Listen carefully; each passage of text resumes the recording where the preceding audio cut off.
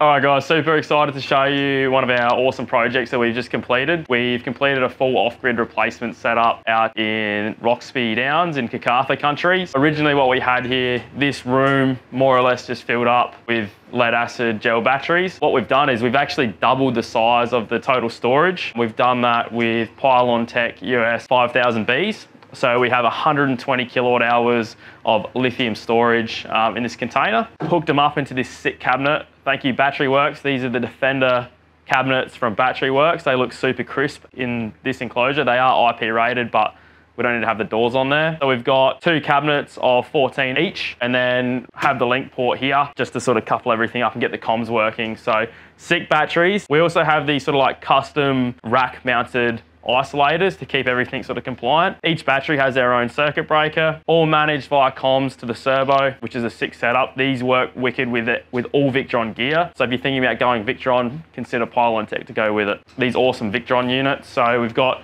2 Quattro 15s. So we've got a continuous output of 30 kVA. The station owner wanted to have something that was gonna be enough for their demands today and meet the future demands of tomorrow. So what's really cool about this setup is everything's remote monitored. We've got continuous output of, like I said, 30 kVA. So one other part of this job is we had to integrate the existing solar that was on the property into our new system. So the solar that was existing was pretty new. All, luckily enough, they were Fronius Primo inverters, super good units, really reliable. So we have 2 Primo 5s here in the container with all the Victron gear.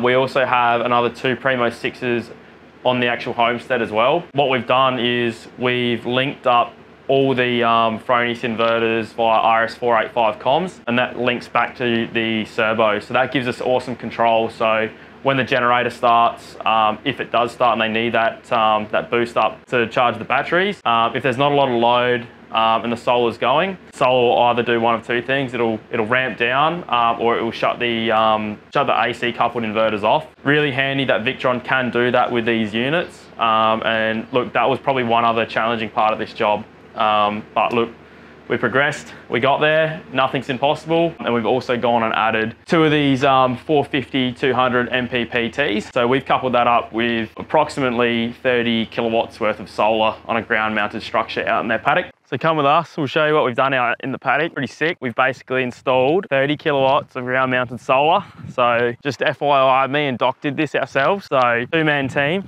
we're absolute beast. Shout out Doc, come on, check it out. How sexy was that, eh?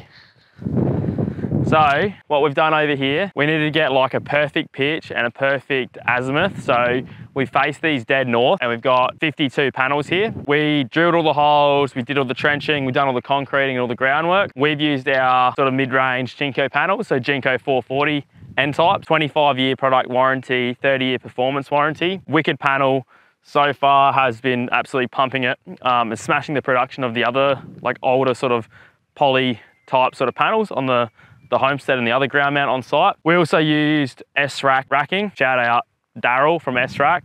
Thanks for the help with the design. S-Rack are really good. They help you with the design for the location, for wind loadings and the panel types as well. All distributed through our wholesaler trade zone. Shout out Dom. But yeah, so what we've done is S-Rack mounting solution, 52 panels, and we've got 2 arrays. So each array will sort of like wire into each MPPT, facing dead north, max production, max sun hours for charging and supplying sort of the loads of the homestead. So take a look at it, it's pretty slick. Team did an absolute belter of a job here.